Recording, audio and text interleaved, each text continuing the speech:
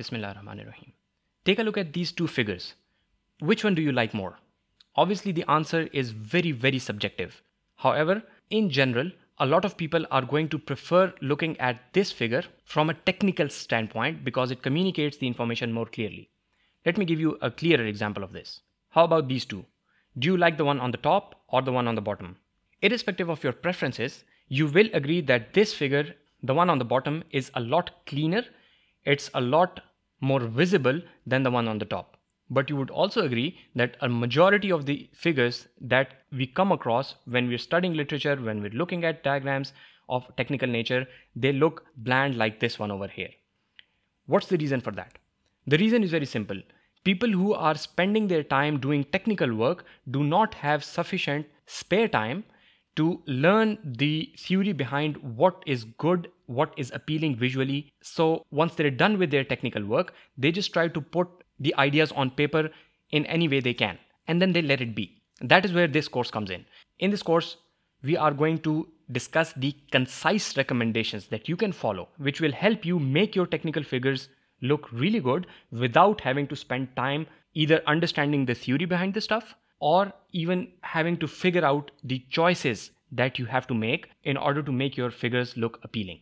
We are going to get rid of all the theory. We are going to get rid of all the ifs and buts, and I'm going to discuss with you certain case studies, and I'm going to explain to you the choices that you can start making right now without having to spend countless hours on learning the theory to make your figures look good. So here's the idea behind this course. We're not going to discuss the specific tools that you can use. I will give you a recommendation, but that's just going to be a recommendation.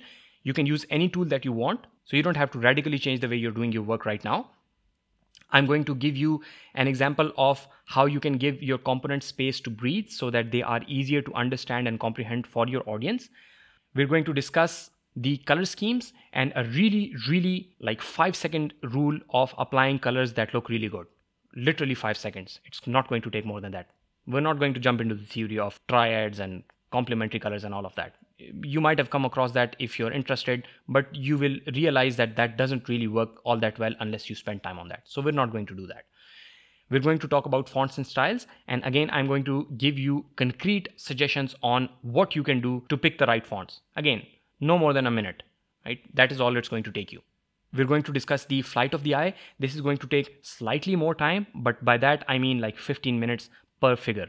So not more than that. We are going to take a look at different case studies, and I'm going to explain with examples the choices that you should start making for creating visually appealing, nice looking figures without having to spend time learning the theory. I'm also going to give you a couple of personal recommendations that I've seen work really well.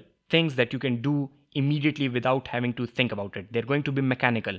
You pick this, you do this. That's all it's going to be. I'm going to share a checklist with you that you can go ahead and apply on each of your figures that you draw so that they come out really nice. A big disclaimer over here, this is not a tutorial on any particular tool.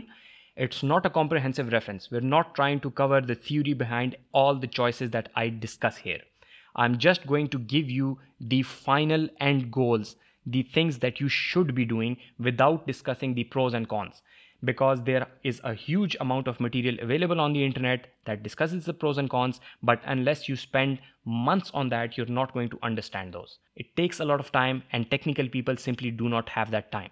So this course is designed around creating value in the minimum amount of time possible. So with that out of the way, let's get started with the course immediately by jumping into the concept of component alignment and spacing.